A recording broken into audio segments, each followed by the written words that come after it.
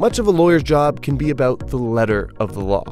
That is, hours analyzing pages and pages of technical legal language in contracts.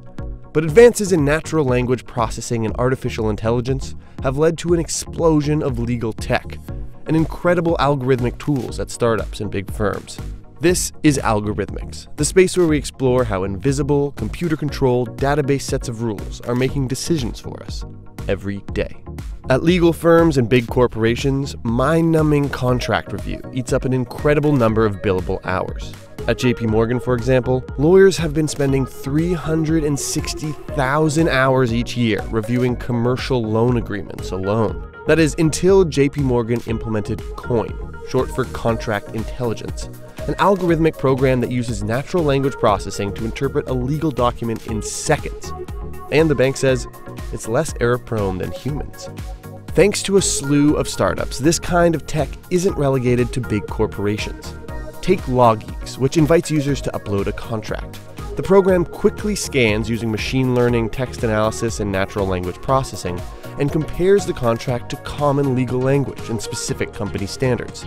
It then provides a report flagging any clauses that are rare, missing, or possibly problematic, and explains the terms in plain English. LawGeek says it cuts down by 80% the typical time spent reviewing contracts, and reduces the cost by 90%. Then there's the startup Legalese, which developed a programming language called L4 with the goal of drafting contracts the way programmers write software. The contracts are written in code and then translated into English. But the human element isn't leaving the law firm anytime soon. As the legal analytics startup Legal Robot is quick to point out, AI isn't replacing lawyers. They argue, let the algorithm do low-level, mind-numbing work like contract review. That way, humans can focus on nuanced skills like negotiation and strategy.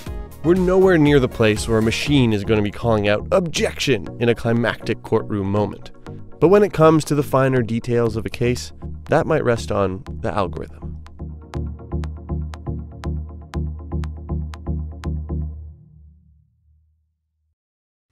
Hey, NBC News viewers, thanks for checking out our YouTube channel. Subscribe by clicking on that button down here and click on any of the videos over here to watch the latest interviews, show highlights, and digital exclusives.